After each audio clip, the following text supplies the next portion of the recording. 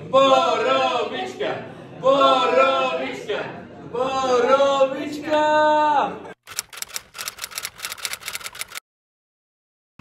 Today we say goodbye to Budapest. Our friend Hannah's already gone, back on her way to the States. But we've got another country to put on the board today, and another friend to see.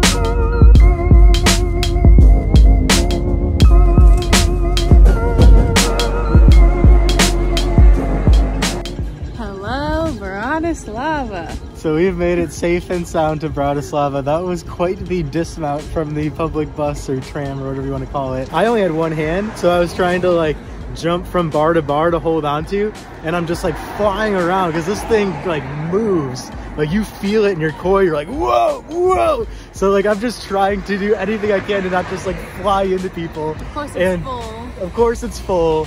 And we had to go a decent amount of stops, so that was the story of getting to Bratislava. But we're here, safe and sound. We'll see how it goes from here.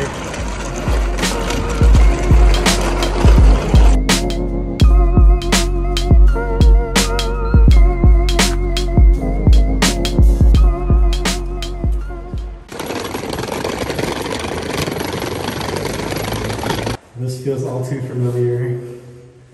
An elevator that looks like an industrial freezer. Oh, wow.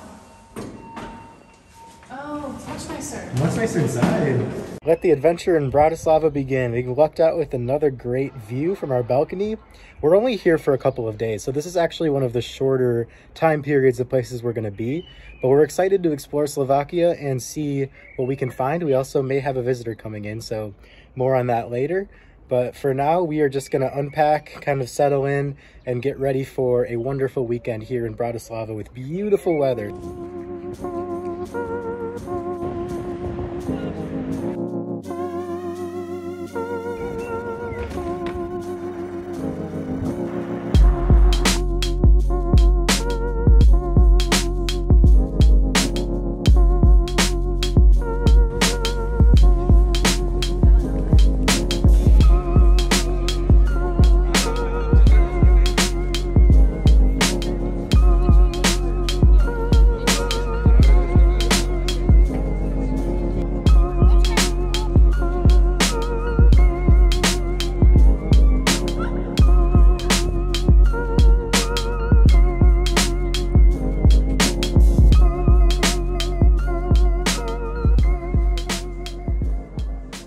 So, very initial impressions of Bratislava. It's really cool.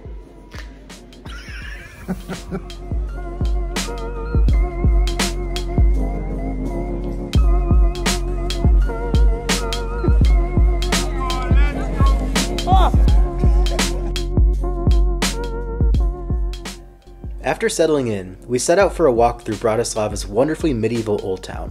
We made our way towards the Danube River to catch the sunset.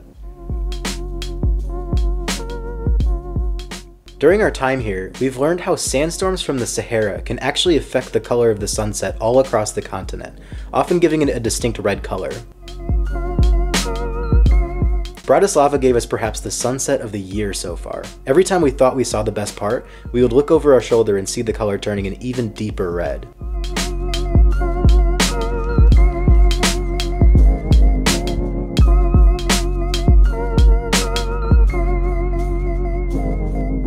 Next up on the list, a traditional Slovak meal in Bratislava's Old Town. Our friend Martin traveled all the way down from Prague to meet up with us.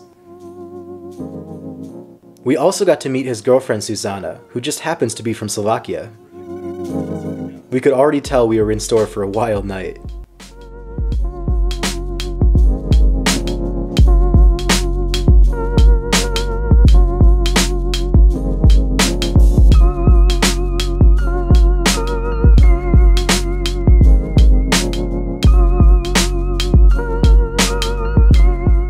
So to end our traditional Slovak meal, we are going to have a very traditional dessert. This is dumplings prepared with butter and sugar on top, powdered sugar, and poppy seeds, and some chopped nuts. It looks amazing. Look at that. Our next stop was a traditional Borovička Bar, a drink we were introduced to at dinner.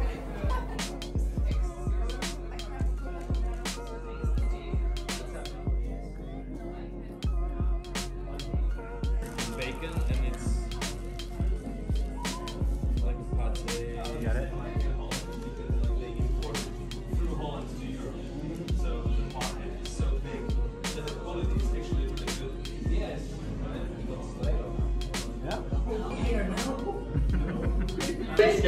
Borovička! Borovička! Borovička! So we're trying a traditional Slovak spirit called Borovička. Is that right? Kind of. Kind of. Borovička. Borovička. Borovička. Yes. Close enough. Oh!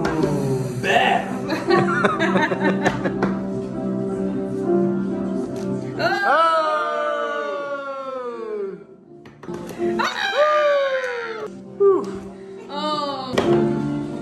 7? Yeah. Oh! Yeah! Yeah!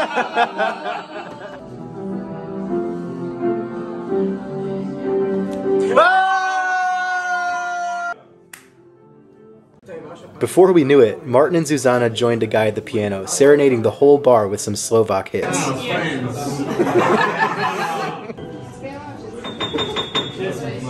Let's go, everybody.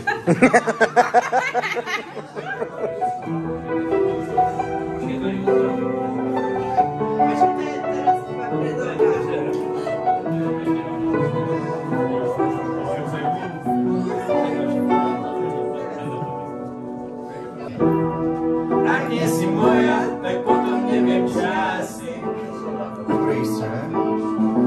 Myškou pod pasou, prejde ti v ústretí, pesnička o nás bol, už nie je pre deti, si nemôžu závidieť, môže lásky náhodnieť, všetci mi môžu závidieť, že nemám rád, zostaňme tak po chvíľu stáť, protože to krásne máme čas, že si práve tak, postačí jediný, čo sme my obaja, iný jak Berlín, všetci nám môžu závidieť, pretože lásky dávno nie, všetci nám môžu závidieť, že ťa mám rád. Iba ďalej buď, nič viac nemusíš, chcem sa s teba nabiť, všetci hovor preč.